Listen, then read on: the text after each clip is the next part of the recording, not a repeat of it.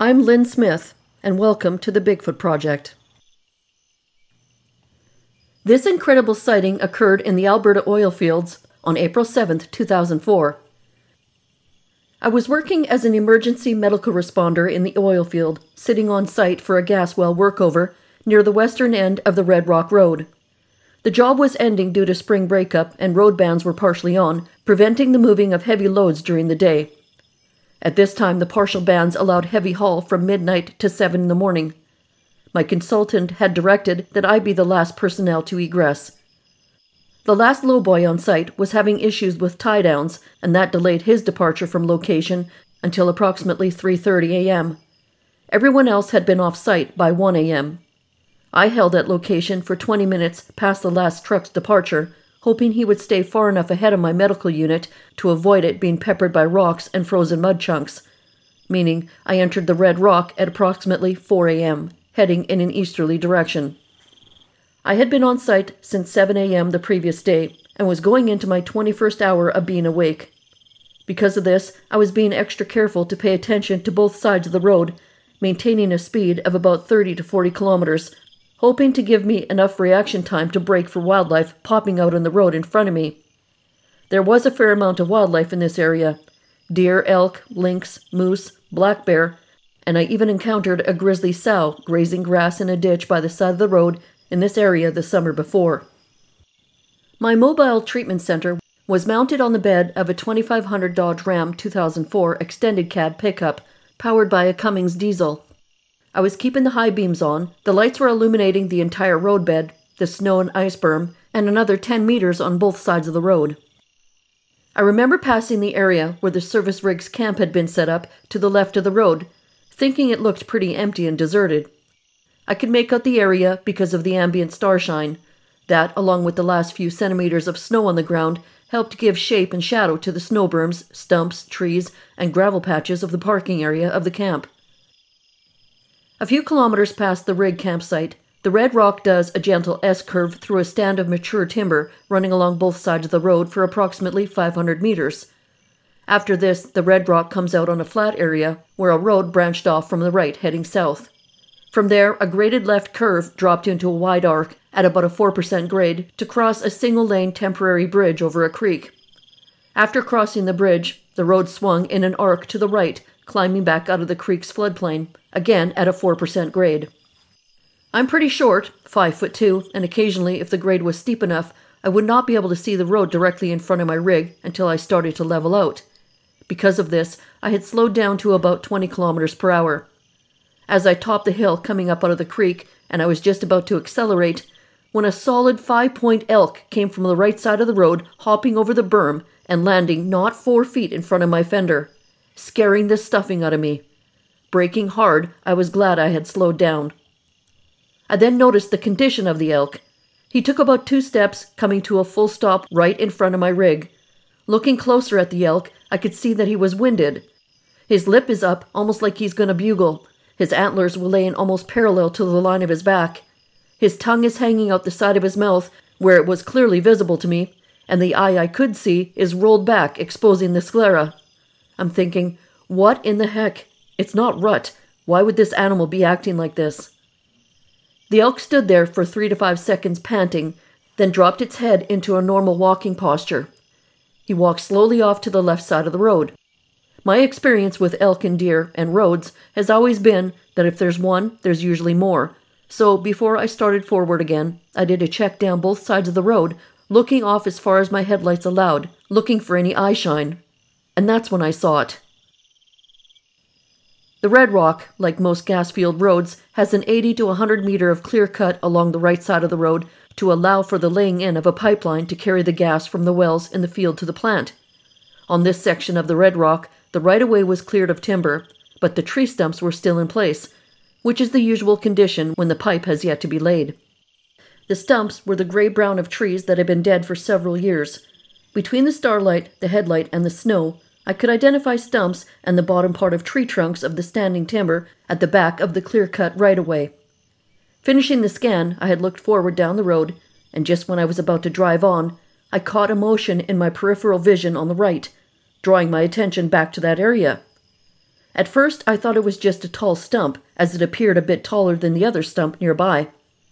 A slight breeze moved the hair of this taller stump, and it sort of shimmered like the hollow tips on a grizzly's coat in the truck's headlights.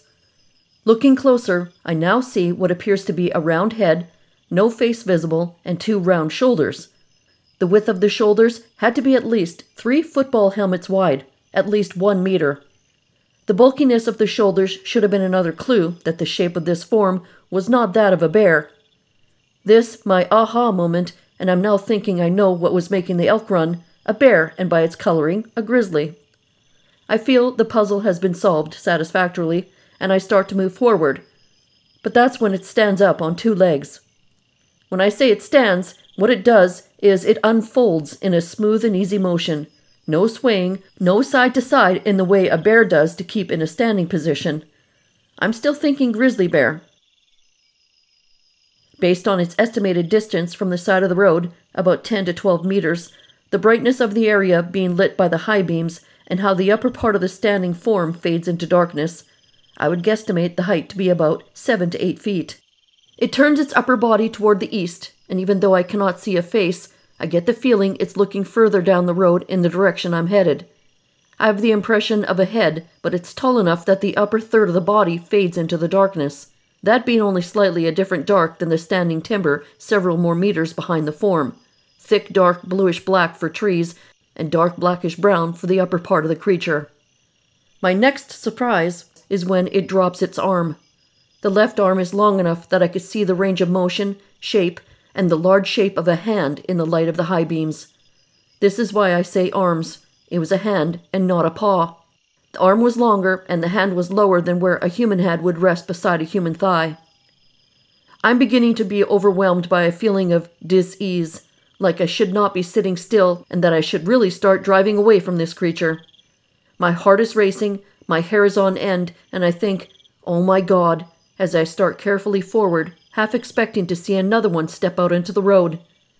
It takes me a few minutes to think, but I believe I had just seen a sasquatch.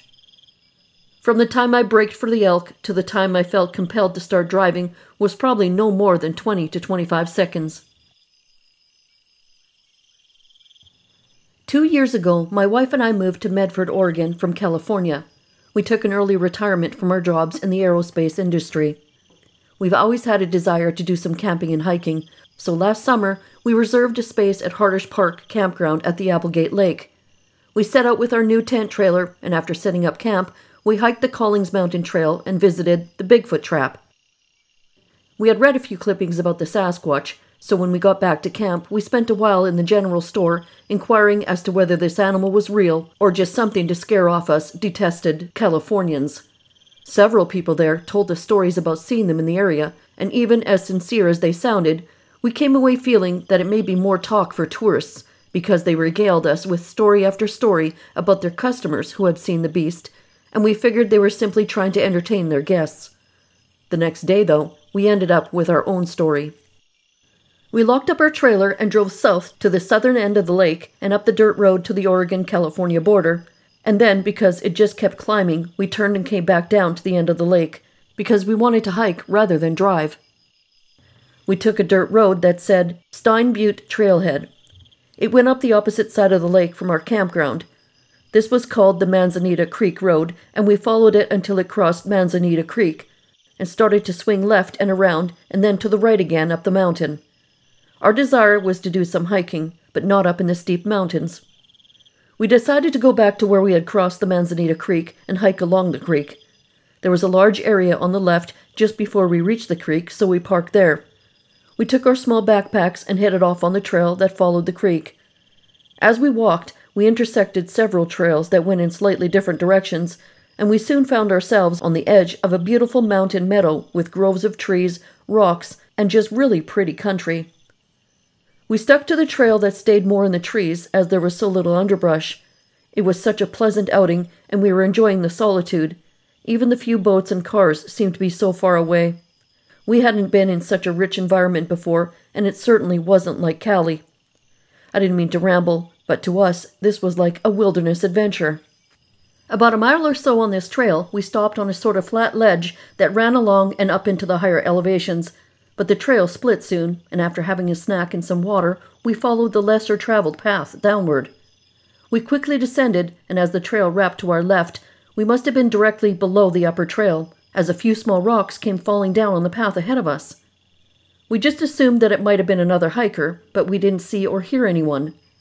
About another 50 feet ahead, it appeared that our trail was about to end, but when we got to some rocks that were blocking it, something jumped up and leaped over the rock barrier and ran noisily down into the deepened gully on the other side. We both ran to the large rocks and climbed up so we could see over, and that's when we got a shock that stopped us cold.